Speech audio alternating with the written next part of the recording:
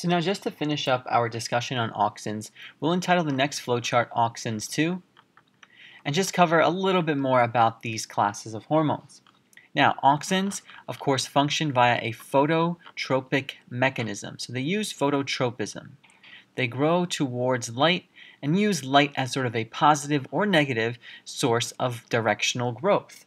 Now, of course, when we think of phototropism, we have to understand that this is simply going to be an event in which the plant is exposed to light. And upon this exposure to light, the light will act as a stimulus. Remember what we said in our first flowchart. We need a stimulus, and once we have that stimulus, we can have a hormonal response which will lead to a physiological response like growth. So what's going to happen is when you have light serving as the stimulus, you're going to have a hormonal response that's going to be an auxin. That auxin will be produced. That's our hormonal response, specifically usually at the tip of the plant, at the tip of the shoot.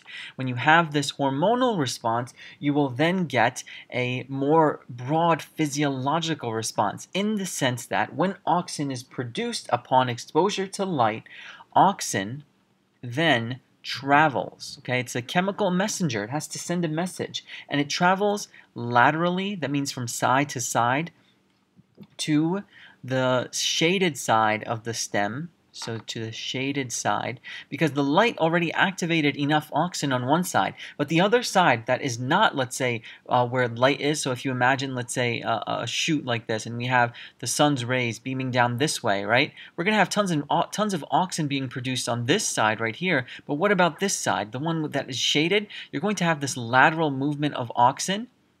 And then once you have this lateral movement to the shaded side of, let's say, the stem, then what's going to happen is the auxin will move unidirectionally downwards. Specifically, this is going to be the part in which the auxin moves down the stem via a process that's called polar transport. And polar transport simply means that we're going unidirectionally down. We are never going upwards with auxin. Auxin always travels down, and it does travel from side to side if necessary, especially when we have a shaded side of the plant that needs the auxin to be there. So that's basically the broad way that auxin works. We know the specific mechanism which we established in the prior video. Now we know the broad sort of physiological response and hormonal response, all due to light being a stimulus. Moving forward, auxins do provide us some practical applications to appreciate. And when we think of auxins, we have to understand that there's going to be both synthetic and natural auxins, in the sense that auxins can actually serve as herbicides. Now, anytime you see this side ending, it means it's going to kill. So herbicide means it kills plants. They can actually kill plants, auxins, if synthesized in the right manner to kill. This is basically because they can cause a strong hormonal overdose. Because again, this is a chemical message, but if there's too much of this chemical message, you're going to result the plant will result in simply death. And this is usually done as a way to kill specific plants that are annoying to farmers or people who work in sort of the crops area, because this is going to kill, it's good because it actually kills plants with broad leaves. Now, what sense does that make? Think about this. If you have plants that need to get the light from a source, from the sun, right? And they need to grow, and these are crops that are necessary for food production. If you have these broad-leaved plants that have these wide and expansive leaves growing left and right all throughout, who are they taking light away from? They're taking light away from the crops that you want to grow, and they might not necessarily have the broad leaves. So you kill the plants with the broad leaves by just overdosing them with a bunch of this auxin that's synthesized as an herbicide. In addition, auxins are important in fruit development, both in the natural and synthetic sense, as we'll see.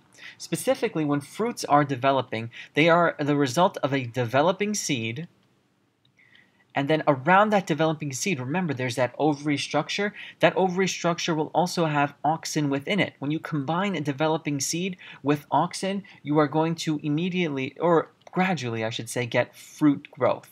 And that is the basic idea of fruit development via an auxin mechanism.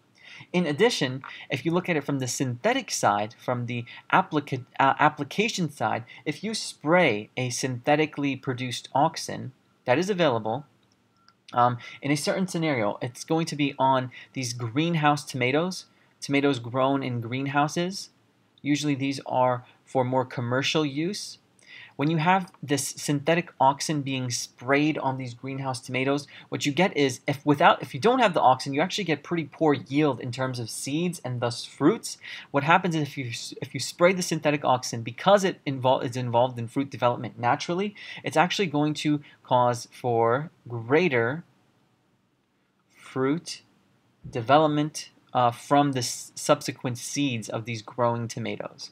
Why? Well, that's because it naturally works in fruit development, and thus it can be applied in a synthetic manner to greenhouse tomatoes. And that's it for auxins.